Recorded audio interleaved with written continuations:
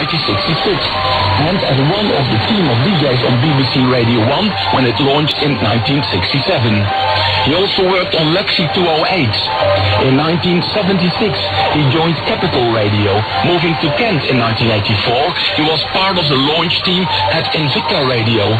Diagnosed with Parkinson's disease in his 60s, Johnson continued to appear at offshore radio reunions, including the Pirate Radio Essex broadcasts in 2004 and 2007.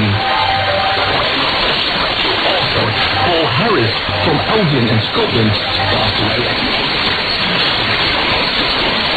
Paul wrote a definitive offshore radio book called When Pirates Ruled the Waves.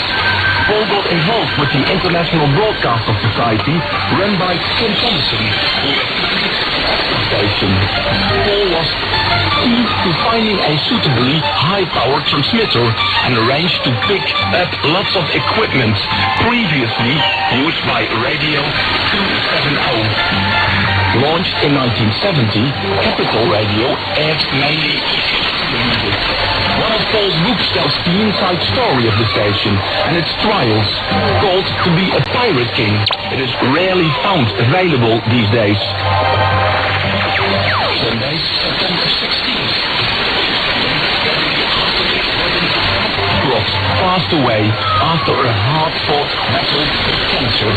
Robin was a fan of the 60s offshore stations and was lucky enough to visit Radio 390 Red Sandsford in 1967. In August 73, he moved to Radio Nazi International, where he changed his name to Robin Banks. He stayed with RNI until it closed down the following year, and then worked aboard its ship, the Evo 2, preparing her for a planned feature at Radio Nova International.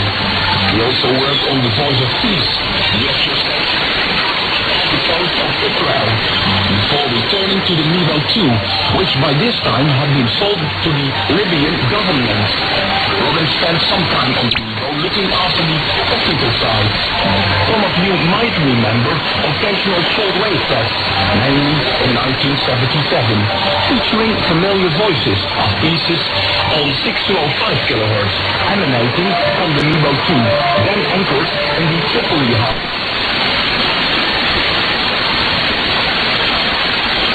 This program was broadcast from the ship when Robin and Prince hosted an hour-long show on the anniversary of the British MOA.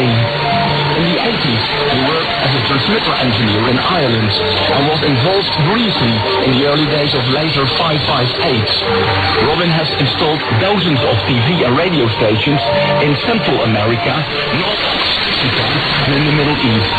He was also one of the leading lights of the campaign to preserve Red Sands Fort, Project Red Sands.